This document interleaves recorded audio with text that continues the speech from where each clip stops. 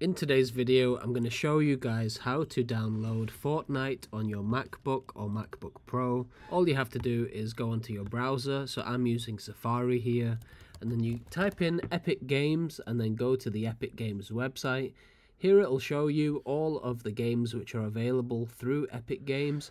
Fortnite is one of them, but in order to play Fortnite, you would need to download the Epic Games launcher onto your Mac or MacBook Pro. And once you've downloaded the launcher, you have access to a variety of games through Epic Games, and you can also play Fortnite through there. So let's download the Epic Games launcher. So you just have to press download and then accept the download. And then you can see in the top right corner, it's downloading the Epic installer. That's 61.1 megabytes. So you have to just double click this to open it. And then you have to move the Epic Games launcher into the applications, like so. Just drag it across, and then let go.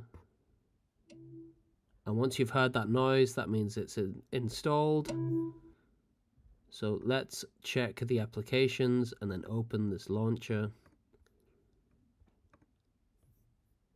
So on my computer, it's in the Games folder. So we just click the Epic Games launcher and open it.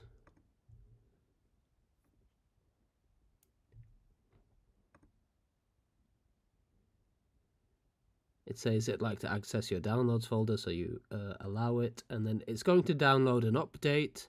That will take roughly about 5 to 10 minutes, so just allow that to download. Okay, so we're pretty much done now. So now we're just going to open the Epic Games launcher.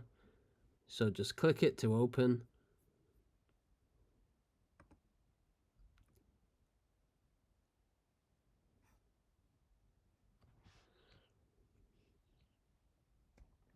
Okay, and now at this point you need to sign in or sign up.